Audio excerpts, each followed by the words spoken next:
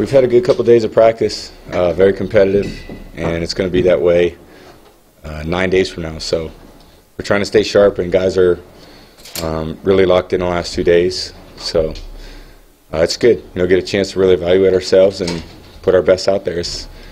It's an entirely new season, and we've earned the chance to be at this moment, and we've got to take advantage of it. Hey everybody, welcome into Nesson Football Now, presented by Mimecast. I'm Courtney Cox. You just heard it from the GOAT himself. It may be a bye week for the Patriots, but this time of year is no time to rest.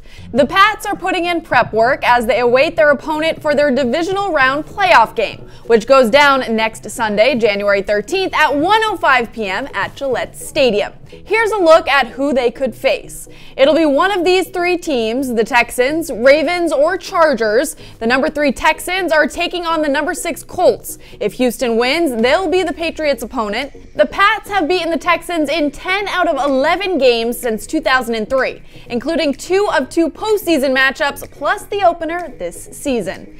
If the Texans lose to the Colts, then the Pats will take on the winner of Ravens versus Chargers. Baltimore has the number 1 ranked defense in the NFL, and John Harbaugh's squad has been known to give the Pats some postseason troubles, winning 2 out of 4 playoff games at the Razor in the past decade. Meanwhile, the Chargers won 12 games this season, 7 of those victories coming on the road, but in 2 previous playoff meetings with the Bolts, the Patriots have never lost. So, with playoff appearances being a perennial occurrence for the Patriots here in New England, fans may forget that the postseason shouldn't be taken for granted. But with the work the players put in, the Patriots certainly do not.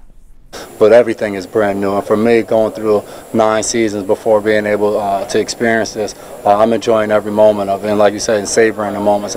Being able to go out to practice today, being able to come into work, have breakfast with the guys, where typically I'm already, if you flew home or you did whatever you're doing for the off season. So I'm definitely trying to savor each and every moment. I think more important than savoring it is making sure I'm trying to get better each and every moment to be able to play my best. I'm just fortunate to be. I don't know what it's like not to be in playoff football, and it's a pretty crazy thing when you think about it. I've got buddies around the league who played, multiple years and played in 1 playoff game or things like that. So, I think this is it's just naturally a level of intensity that you can't really emulate at any other point in the season, and really for us any other point in our life. It's we all work hard to get to this point, and to have an opportunity like we have, I don't think you take them for granted. All right, for more from Foxborough, we turn now to our Patriots beat writer Doug Kyde for this week's mailbag.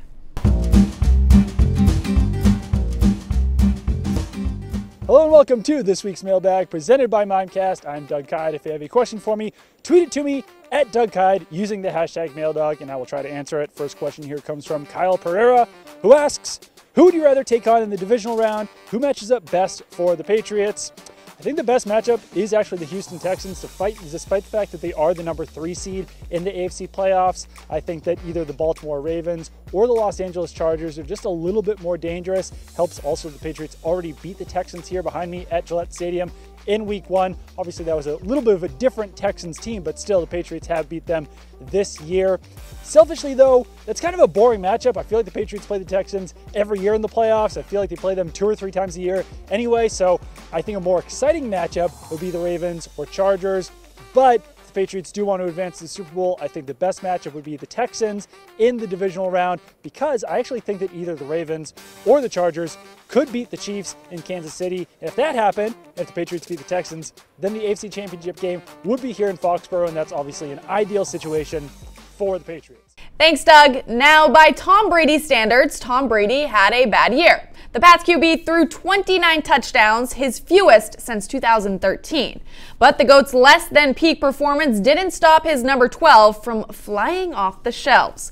TB12 had the NFL's top-selling jersey, no surprise here, beating out the likes of MVP candidates Drew Brees and Patrick Mahomes, as well as defensive phenom Khalil Mack. And in other notable achievement news, former Patriot Richard Seymour and Ty Law have been named Pro Football Hall of Fame 2019 finalists.